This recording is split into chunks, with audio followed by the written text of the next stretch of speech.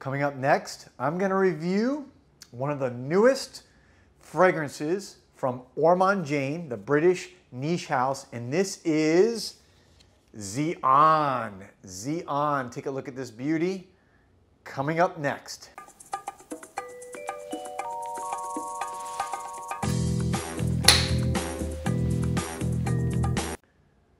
Welcome back, everybody, to Joel the Nose. Doing a little bit different angle today from my house because I felt like standing up and doing this video.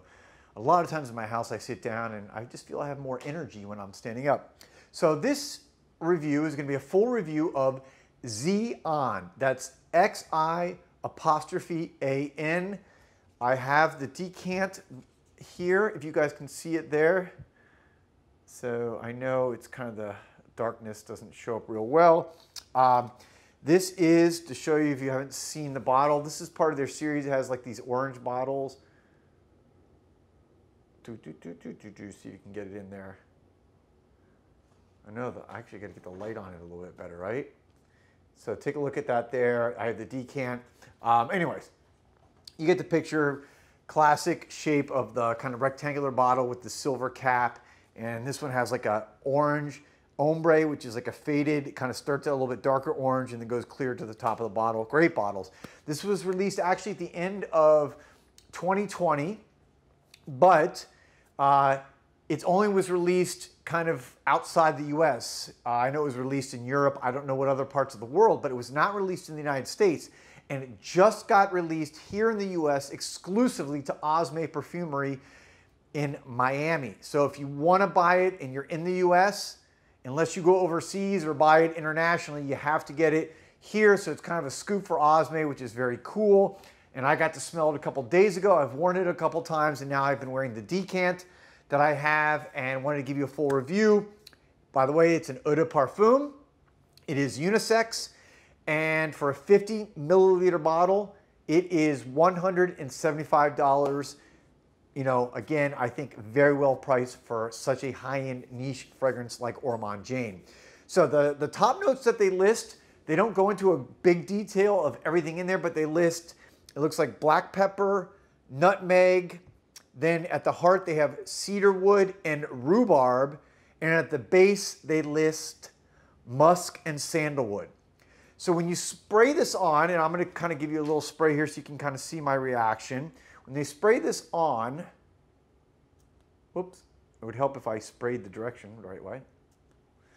All right. I just love this. I smelled 4 of these the other day. I'm going to be reviewing some of the other ones, but of the 4, this one caught my attention right off the bat. That's why I want to do a full review.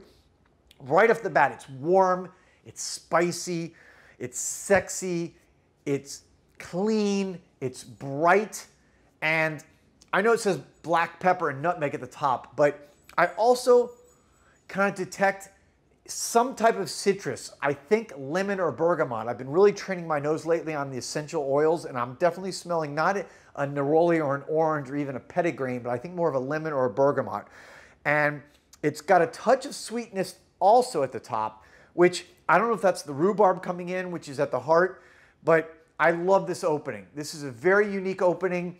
It's very classic Ormonde Jayne. You can tell it's Ormonde Jayne. She has a DNA in her fragrance. By the way, Linda Pilkington, the creative director of the house, there's just something that runs through them that you know it's just Ormonde Jayne. It's got that British je ne sais quoi, that just British flair to it. And I would say at the top, it leans a little bit more masculine than feminine. Still unisex, but love it on my skin. As it starts to dry down, after about 45 minutes, the lemon to me was a little bit more pronounced, and also it starts to get a little bit of that muskiness from the base. And it's one of those musky, it's not like a more kind of, musk to me can either go very clean or can kind of go almost dirty, sexy. And this is that kind of dirty, sexy musky to me. And it's very, very sensual, very appealing, and very good on the skin. That starts to come through after about 45 minutes on my skin. And I'll say this, I wore this morning. I've been wearing it all day. I wore it to a breakfast with one of my best friends who I have breakfast with a couple times a week. You know, he knows all about my fragrance journey. We talk about fragrances. He rarely comments on something that he smells on me. This one, immediately when I walked up to greet him, shake his hand, he was like, what are you wearing? I can smell it. So this was projecting about an hour and a half after I had put it on, was projecting. He could smell it, and he's like, basically, I love this fragrance, whatever you're wearing. So got a compliment right away. As it dries down and goes in the heart, it starts to get a little bit sweeter again. I think that's from the rhubarb. I kind of looked up the rhubarb note because I'm not super familiar with rhubarb, because it actually was giving me a feel of rose. I was getting the smell of like something of rose, and I saw that rhubarb can kind of smell like rose. So definitely, I wouldn't be surprised also if they put rose in this fragrance and it's just not listed, because I can smell it, and rhubarb accentuates rose very well from what I could read about. I would say that it also gets a little bit tangy. So again, maybe that rhubarb, that cedar wood, but I wasn't in the heart getting a ton of cedar. It was more of this kind of warm, tangy, little bit sweet, almost rosy smell to it, which I loved, very unique. Then as the dry down started and it started getting to the base notes, after about the 4-hour mark is when the cedar wood really kicked in for me. So it was, for me on my skin, a little bit more in the dry down than in the heart. But again, it got a little powdery from the sandalwood. You still had that sexiness from the musk, and you had that warm, woody cedarwood note that just does really well on my skin. So I really like that. Gotta say, still had a little bit of that rhubarb rose smell that just kept it sensual and sexy. I think this is a very sexy, sensual fragrance. It got very much unisex in the heart and dry down, so good for men or women.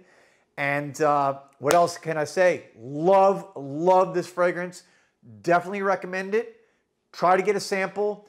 Again, if you can get it from Osme, they have samples. You can order a sample, but I really think a lot of you guys out there who watch my channel and know the fragrances I like, you guys are going to like this one too. So there you have it. This is JoelTheNose. Thank you guys for watching. Thank you for subscribing. If you haven't signed up for ScentXplore 2021, hit the link below so you can get that early bird discount. And I'll be back soon, of course, with another video.